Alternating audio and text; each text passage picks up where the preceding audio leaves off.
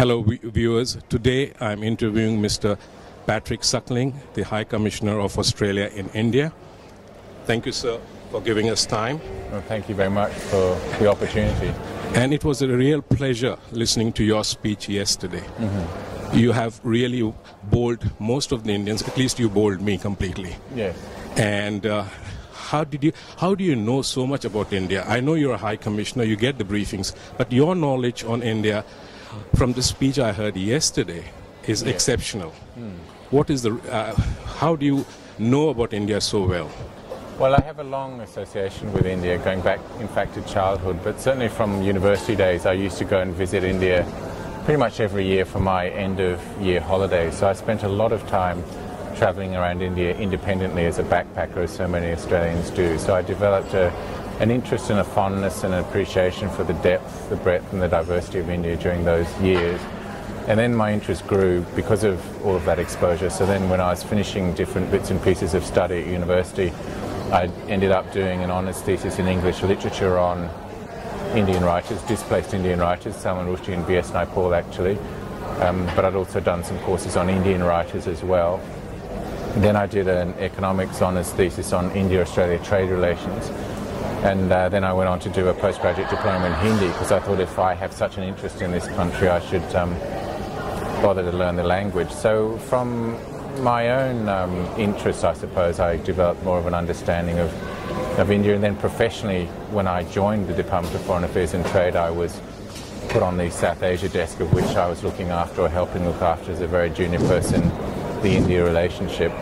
But then I've been working on India in many different ways and guises ever since then, whether it's on, I think I've worked on every major study, every major Australia-India study that the department's ever done. I've had some association with. I was posted to India in the mid-90s, so then I professionally had to work on India, particularly on politics and on foreign policy out of New Delhi, but also on social issues and human rights issues.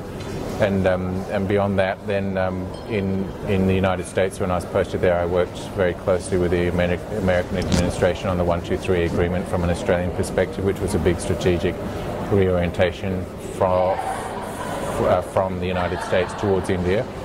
And then latterly worked with Prime Minister Rudd on the strategic partnership for India that we announced in 2009. I worked with Prime Minister Julia Gillard on changing the policy on uranium, which she took on elements of her party to ensure happened. And then, as you know, I've been High Commissioner in India for the last 2 years. So that's an association with India that goes back decades. Post Mr. Modi's visit, the first Prime Minister in 28 years to Australia, what significant political shift in Canberra has happened after his visit to Australia? I would say there's been a political intensification, an intensification at the political level in both sides of politics in Australia in strengthening our relationship with India. And I think Mr. Modi's visit significantly accelerated and intensified that shift, which has been occurring for many years between Australia and India. Our relationship has been strengthening for a long time. And over the past decade, we've come a long way in our relationship. But I think Mr. Modi's visit to Australia, as you say, the first visit by an Indian Prime Minister in 28 years, was a real exclamation mark. It was a really solid demonstration of Mr. Modi's interest in Australia for reasons that have to do with India's economic growth, economic development, and also India's strategic and security environment. And so Mr. Modi sees Australia as a very strong partner for India, just as our Prime Minister, Mr. Abbott, sees India is a very strong partner for us. And so I think Mr. Modi's visit's given further impetus to a momentum that was building and has been building for quite some time, but he certainly has created a great sense of excitement and enthusiasm about India. And one of the interesting things about me being back in Australia at this time, following Mr. Modi's visit of a few months ago, is how noticeable that enthusiasm is, not only in the political context in Australia, but also among corporate business people in Australia and also everyday people. So there's a real sense of India's moment has come with Australia and vice versa. And so I think, as our Foreign Secretary puts it, Australia and India are currently in a sweet spot. Now, there's a potential of Indo-Australian cooperation in all sectors, infrastructure, mining, etc. However, the trade between Australia and India is not to that level. have you had an interaction with current government in India to identify the areas of cooperation and business? Yes, we've had extensive and intensive interaction with the government of India at the moment and in previous governments as well in terms of where we can strengthen the economic relationship. As Mr. Modi very nicely put it to our Parliament when he spoke to our Parliament, and he was the first Indian Prime Minister ever to address an Australian Parliament, which is a great honour and privilege for us, and he gave a fantastic speech. And one of the memorable lines in that speech, there were two actually. One was that for too long India has been on the periphery of India's vision and should now become at the centre of India's thoughts. And the second thing that he said that has remained with me, among many other things, was that in every area of national priority for his government, he sees Australia as being a major partner. So in that context, there is a recognition that we have some core strengths in Australia, economic strengths, that can contribute to his agenda for growth and development and transformation of India. And if I could just mention four. One is energy and security, mining, and India needs energy security. We have companies, we have resources, we have expertise, we have supplies. India is looking to us as a long-term secure supplier of things like coal, LNG, uranium. So there's the energy security relationship.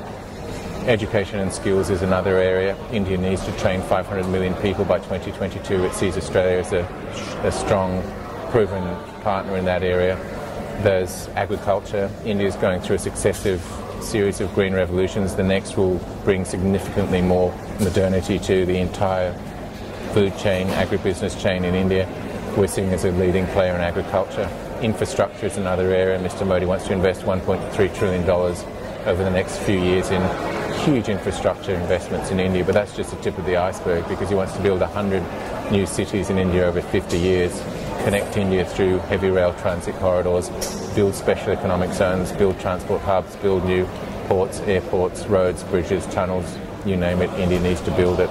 So India is looking at our capabilities and our money. Our pension funds, for example, have the third largest funds under management anywhere in the world at $2 trillion. That'll be up to $7 trillion by 2030. So we're conscious of those strengths. Mr. Modi is very conscious of those strengths. Going the other way, India has all sorts of expertise that Australia would welcome in our country. For example, there are some significant investments from India in our resources sector, bringing Indian capabilities to the Australian resources sector.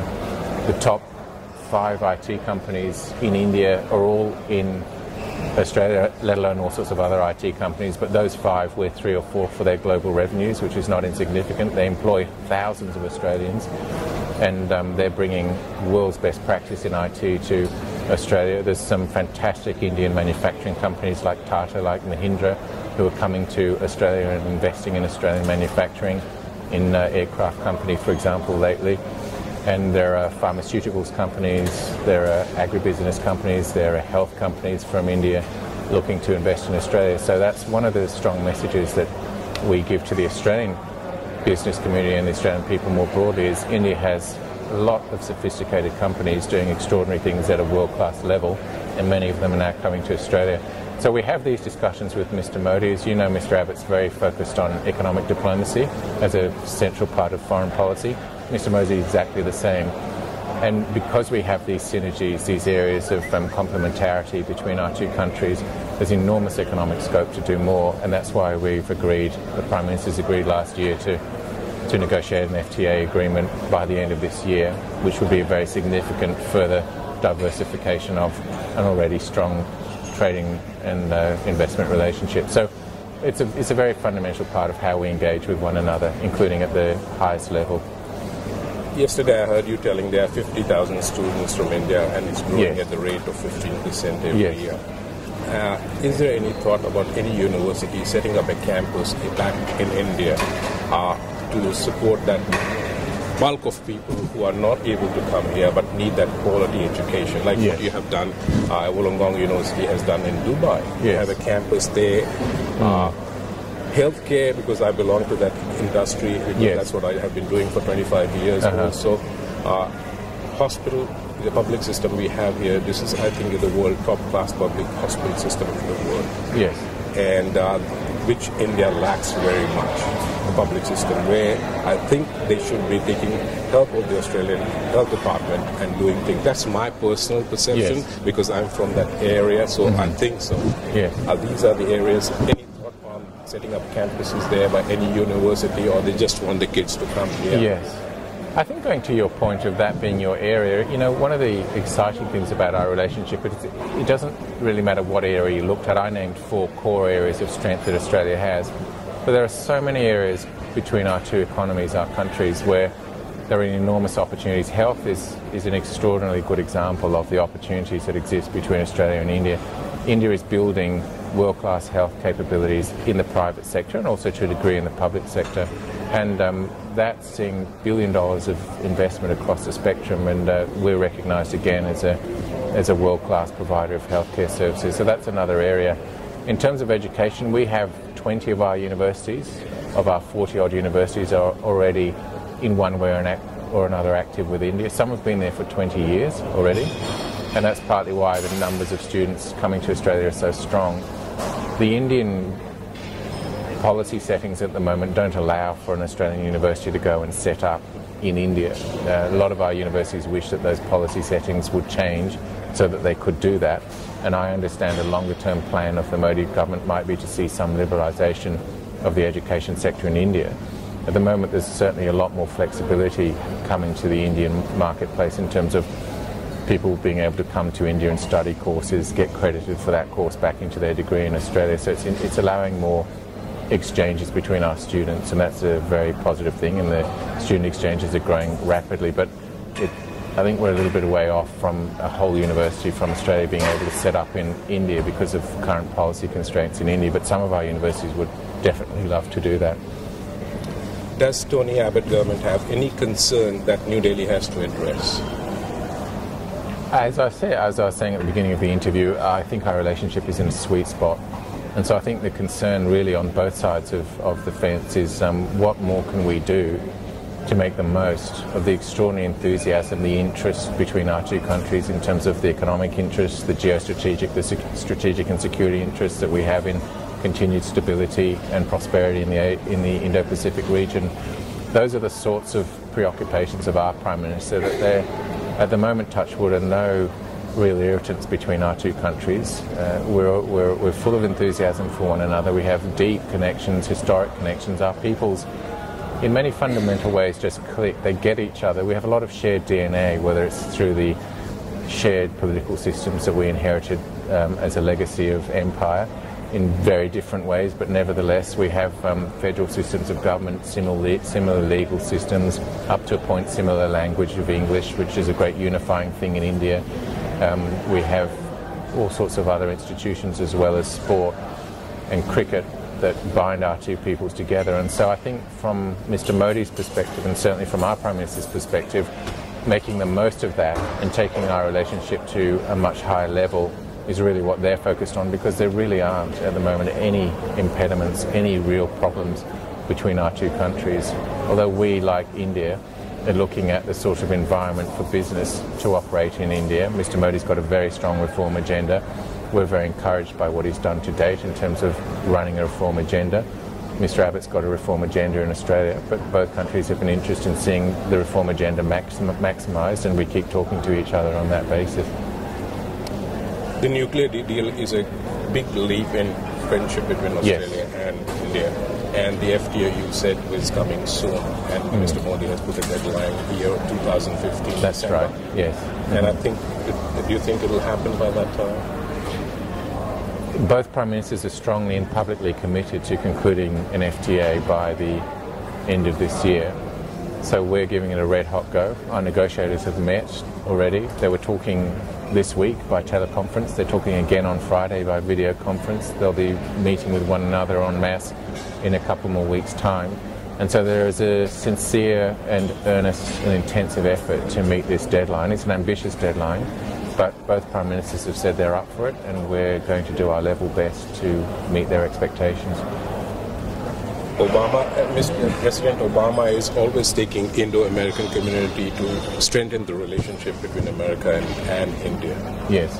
Will Canberra be looking at Indian expatriate in this country for to enhance the relationship between Australia and India? Yes, of course we will. I mean, one of the greatest treasures and assets we have in terms of our relationship with India is the people of India who come and made their lives in Australia and contributed in such significant ways to build the community and the wealth and the prosperity of Australia. And from our perspective, that's an invaluable asset to draw from.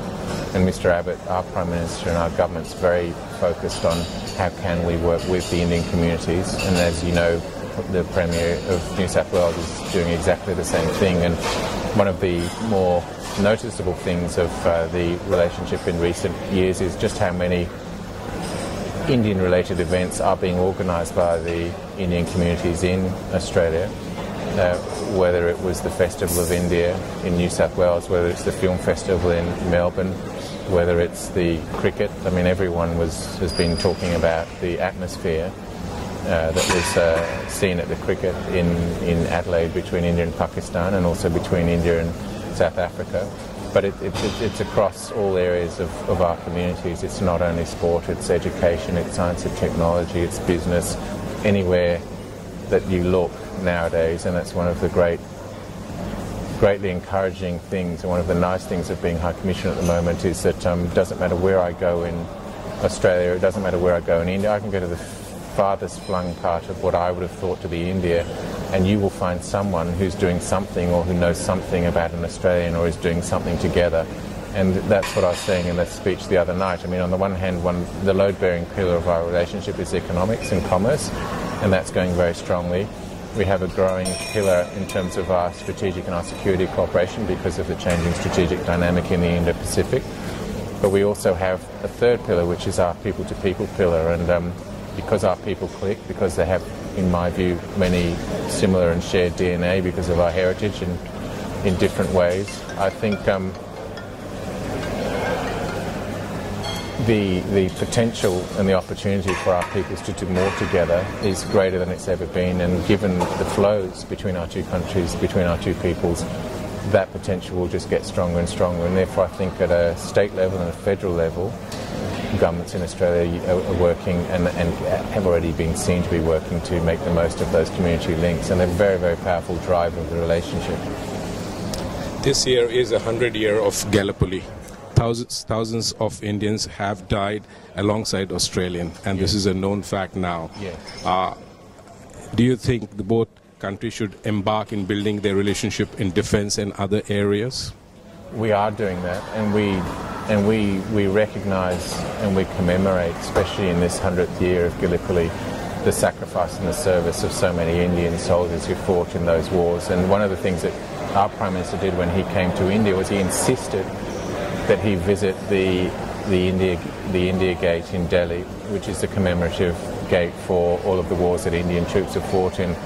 And he asked for specifically the three services of the Indian military to be present in numbers, to have a special ceremony to commemorate and to profile the contribution, the extraordinary contribution that the Indian military made in both the First World War and the Second World War. And he laid a wreath, and that was a very significant event because it was for the first time ever, we were told by Indian protocol, that such a commemorative service by a foreign leader had ever happened in India. I mean, some people have laid wreaths there before, but not with.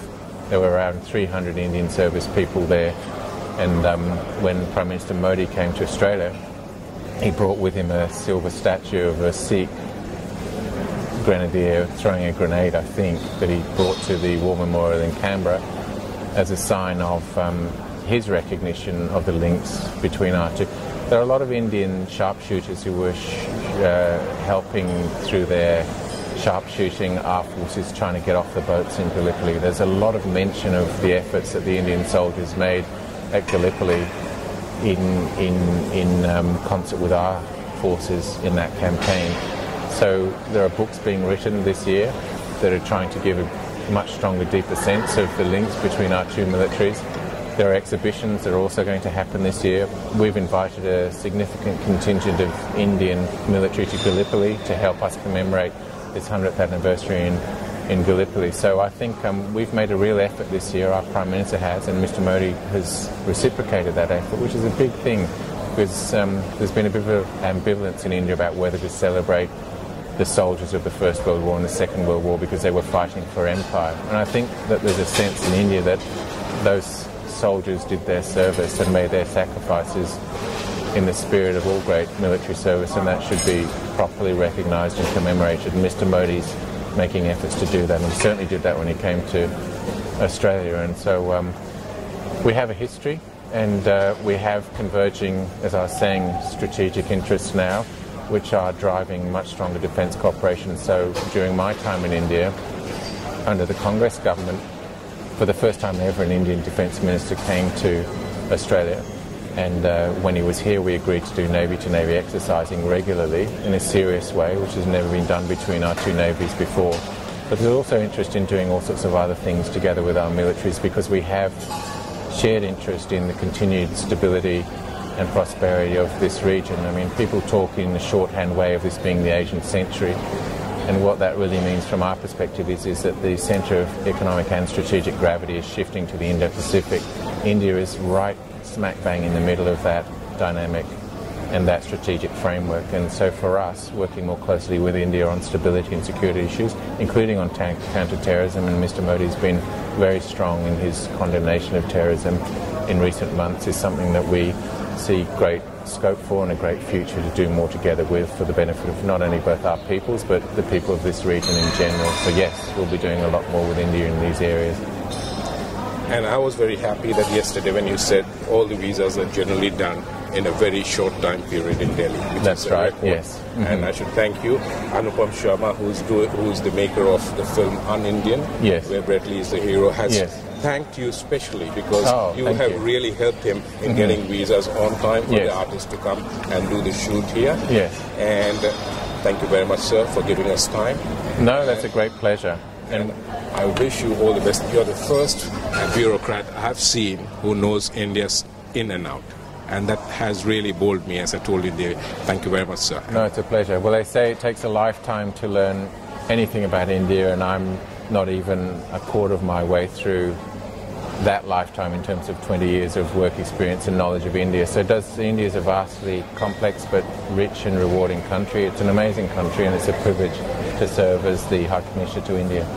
Thank you for bringing both the countries closer. Thank you, sir. Thank you very much for your time. Thank you, sir.